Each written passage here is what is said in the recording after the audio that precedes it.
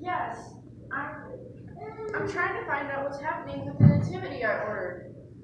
Well, only part of it arrived and fine on hold, but I've been on hold for 20 minutes already.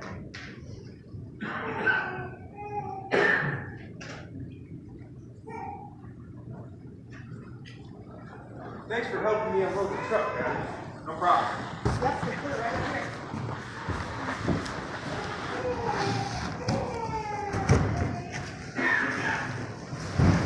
Well, she's gonna be happy there's more than one box this time.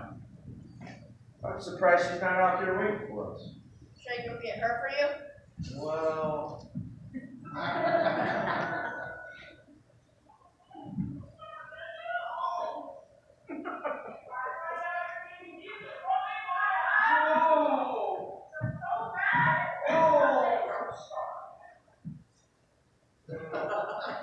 No, that's okay. You don't have to go get her.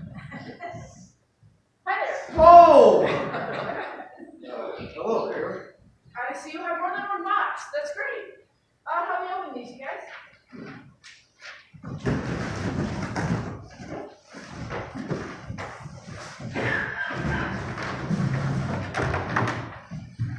Wow, these look pretty cool.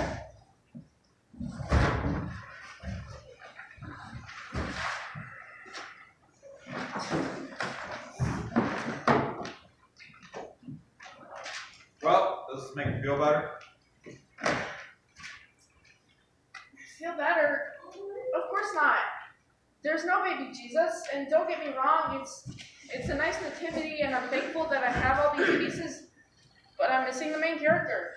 I'm sorry to disagree, but you're not missing anything. Trust me. Trust you. Really. Yeah, really. Look at all these figures. Mary, Joseph, the shepherd, the wise men. They're all looking to the same place, where Jesus is going to be. But he's not here yet. It's like they're waiting. Just like all of us. Waiting for the Savior. This is the season of Advent, isn't it? Well, yeah. So what perfect time to have your nativity characters like this, as a reminder for all of us to prepare themselves for the coming of the Lord.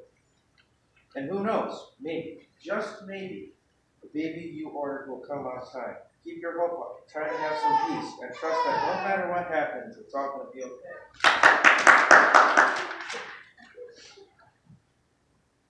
I hear what you're saying. So, where is it? Where's what? The envelope you sneak to us every time you come? Don't ask me, ask him. Well, I gotta go check in with the boss. He's got me overtime on this time of year. Merry Christmas. Merry Christmas. So, he gave you the envelope? No, I don't know. What the? That guy's tricky. So what'd you say this time? It says, one thing we've learned on our Advent journey is that it is better not to go alone. We live in a do-it-yourself culture that celebrates the individuality. But faith is not something that we can do on our own. We need companions on the journey. We need others to support us and strengthen us and encourage us.